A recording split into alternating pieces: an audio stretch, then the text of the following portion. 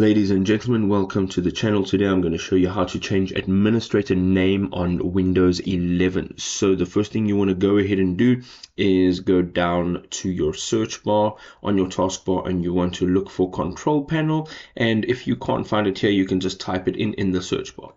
Now once you're in control panel, you'll look to the right and you'll see user accounts, and you're going to open that up.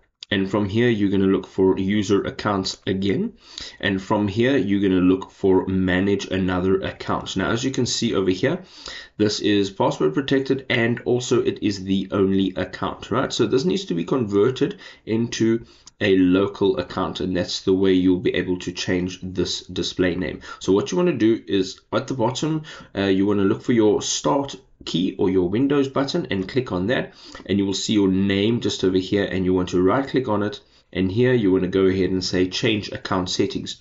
Now this will take you to this menu, and over here under account settings you will see Microsoft account, and it says Windows is better when settings and files automatically sync. So we can say sign in with a local account instead, and basically what that's going to do is it's going to switch you to a local account.